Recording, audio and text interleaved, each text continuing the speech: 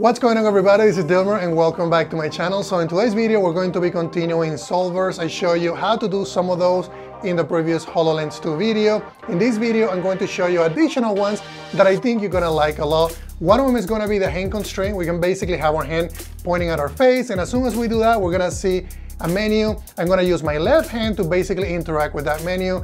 I also want to show you another constraint and actually solver that is called the surface magnetism. And that means that we're going to be able to place objects and they're going to be attaching to different surfaces. In our case, it's going to be a spatial mesh that is going to get generated based on what I'm looking around my area. The other one that I think is going to be helpful as well is going to be the tap to place. And that one we're going to be able to tap on an object and basically place it on a surface. Again, it's going to be a spatial mesh. Also, I wanted to tell you, make sure you watch the entire video because not only this applies to HoloLens developers, but also anything that is supported with MRTK. So devices such as the Oculus Quest 2, the Oculus Quest 1, the HP Reverb G2, it's also going to be supported. And also any other devices, the mobile devices such as AR-core devices and iOS devices. So let's jump into my computer and I start working on it. Alright guys, welcome again. In today's video we're going to be looking at the demo scene that I have in here. So the first thing that I want to show you is I'm going to change the spatial on the mixed reality profile because I want to show you the mesh running in runtime. The reason for that is because we have a tap to place with follow, and also surface magnetism that is going to require a mesh. So to do that, I'm going to go to the existing components that are added.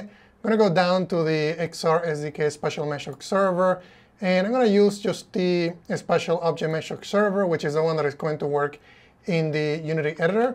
So as soon as I do that, we can go ahead and hit play, and you're going to see that we're going to be able to see a mesh. So now we can, can look around, and this is going to be, it's an area that Microsoft scan. And the cool thing with this is we can, try some of these different implementations. So what I'm going to do is I'm going to hit the space bar, and as soon as I do that, you're going to see that I have my hand. I can also do shift to do and show the left hand. So let's go ahead and I want to see that menu so that we can have the menu. So the first thing, similar to what we did before, I have this menu here showing some of the solvers that we're going to be talking about. And if I do a space and I hold I think it's the control, yep. As soon as you do that, you're going to be able to pivot on the hand, and then basically the menu that you see there is only going to show if the palm is basically facing the face, which in this case is the camera. So as soon as you rotate it, it's going to go away. As soon as I get closer, to the palm facing the camera, you're going to see the menu that we're going to be using. So if I were to do that on the left hand, it's actually not going to work because I didn't set it up to work with the left hand. So I only did it on basically on the right hand. So that's the first thing that we're going to be looking at. I don't want to walk you through every single step because on the previous video, I had some feedback from you guys that you guys wanted to see the finished product. So I'm just going to show you how I set it up. The other thing that I'm going to also walk you through is going to be the surface magnetism. The way that this works is you add the surface magnetism component, and it's a component that is inherent from the solvers. It also has a solver handler.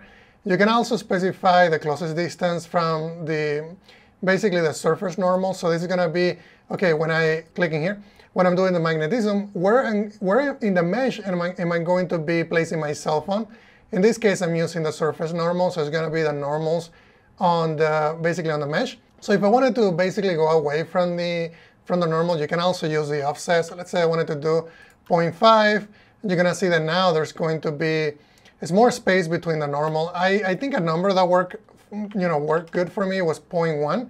You can also do, if you wanted to be closer to a normal, you can do that. And I can rotate, and this is helpful, like if you wanted to place a frame and, different objects that you can place on the mesh. There's also, obviously, if you want to increase the move lerp, the rotations, if you wanted to do, a slower movement, and you can see how that it's now a lot slower because the lerp value is a lot higher. The same thing with the rotation. If you wanted to rotate that, and let's go ahead and just make this one a little smaller. You're going to see that the object is going to rotate, but it's going to rotate at a slower rate because the number is a lot higher. And you can use, some of these other properties if you want to do, blend it. They have different objects, different types of orientations. So I would say play around with those.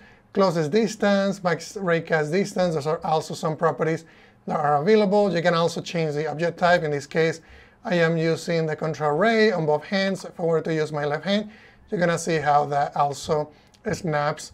And it's basically using the pivot point of the raycast, the end of the raycast, and that's why it's using as a reference. So the other one that I want to show you as well, let me go ahead and rotate myself here.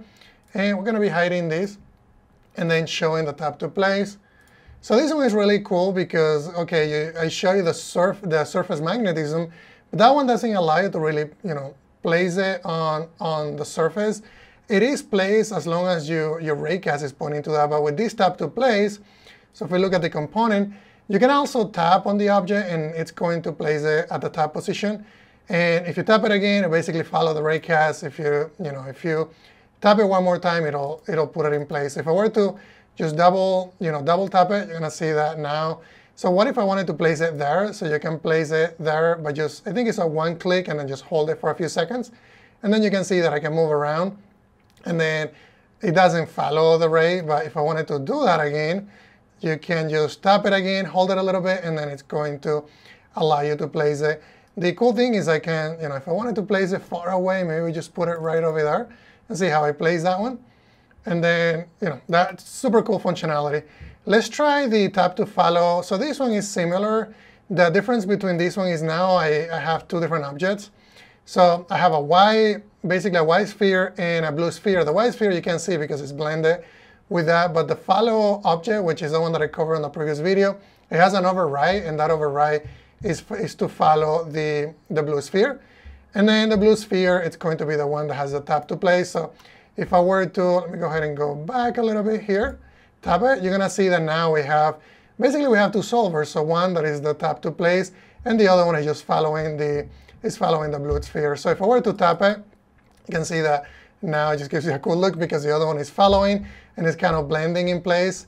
And we can just go ahead and rotate, maybe put it on the ceiling right over there, and you can see how that now works. We can also get closer, if you wanted to move the camera around with your arrow keys, and then we can just select it, and then you can just place it in different locations. The other one that I wanted to show you, I think I covered it a little bit on the previous video, was the hand constraint. And this is the one that I show you, if I were to hit play and show you the hand, and as soon as I rotate the palm and the palm is facing myself, that's where that menu shows, right? So the way that it works is you add this hand constraint palm up object. And when you add that object, it's going to be very similar to the hand constraint. This is just has additional functionality, which you'll see on the very bottom in here. You can change, the facing camera tracking threshold. This is how many degrees until it basically shows you. So if I were to go maybe 20 and I were to rotate it, you're going to see that it doesn't show yet, not until, there we go. Because that is 20 degrees on, the angle as it relates to the camera. So you can, play with that number. This one is really cool too. Like if you want to require a flat hand, you can also do that. And you can also add a threshold, and it's going to, help you in tweaking how you want that experience. You can also use gaze activation. I think that one is if you need to be basically looking within a specific proximity or threshold, what they call, to be able to show the menu. If you're not looking at it at a specific, within a specific boundary, then it's not going to show you the menu.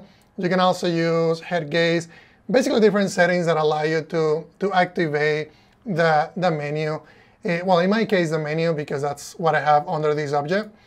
And the other thing that I did as well is I added on hand activate. So these are two different event handlers that are available.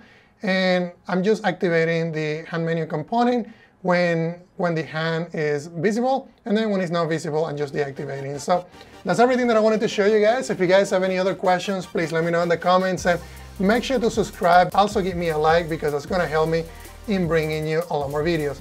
Thank you guys.